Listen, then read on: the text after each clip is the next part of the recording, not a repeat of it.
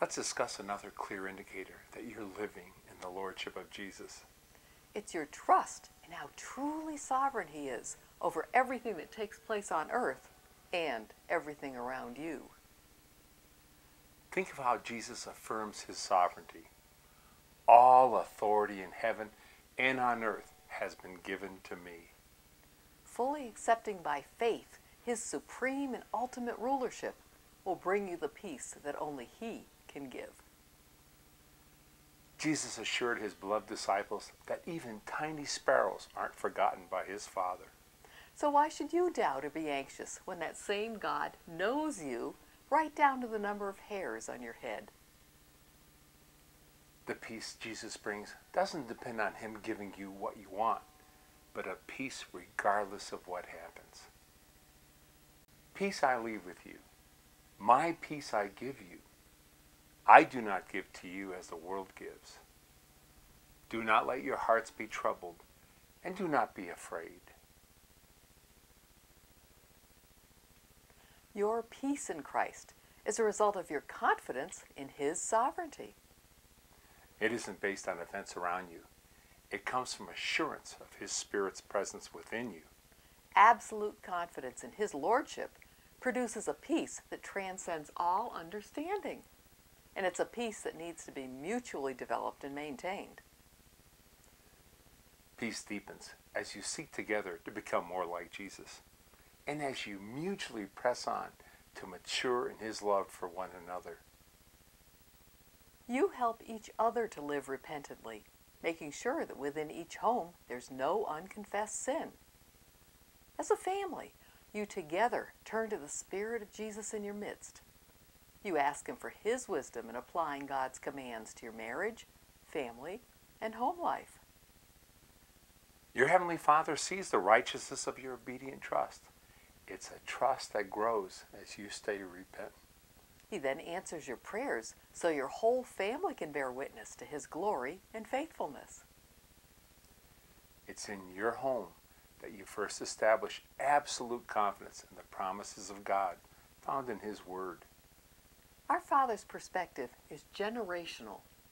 He's looking for you to train your children to walk righteously before Him in Jesus. In your home, your children learn from you to be anxious about nothing and to bring everything in prayer to the God who loves them.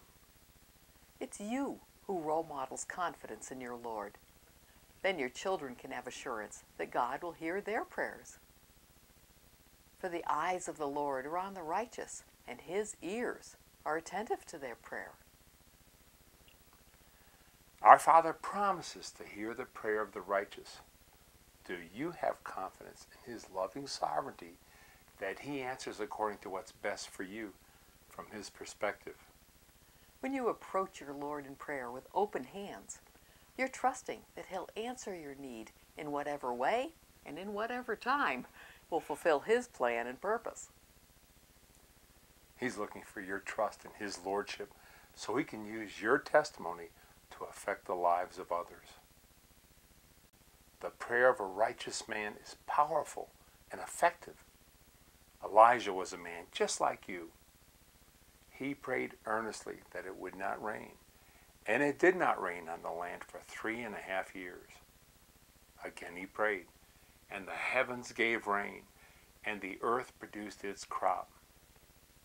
God says Elijah was a person just like you, not some super spiritual giant. Do you believe your Lord? Your relational trust in Jesus as your Lord and as the author of all life enables Him to work mightily in your midst collectively as a faith family too. And this trust is the foundation to each of you serving Him together as His beloved slaves. Gratefully living out together your calling as slaves of Jesus, as His precious possession, is a joyous privilege. Your way of life, as you authentically love and serve one another, reflects that you each truly trust and belong to Him. Living with Jesus as Lord of your lives is a mutual journey of suffering as well as joy.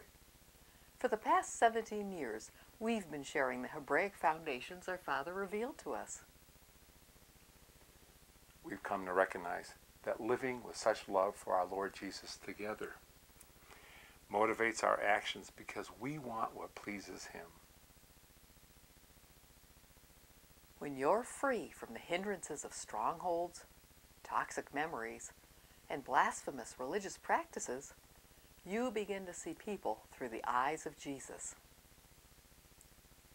You become burdened for what moved Him to hang on the cross, the salvation of mankind.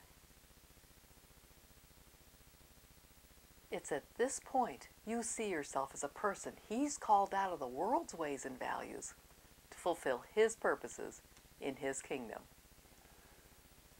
And you see your relatives, neighborhood, workplace, school differently. Your love from Jesus and for others is so great. You want everyone to experience the relationship with Jesus that now motivates you. If this describes the motive of your heart, then you're living the way of the Lord.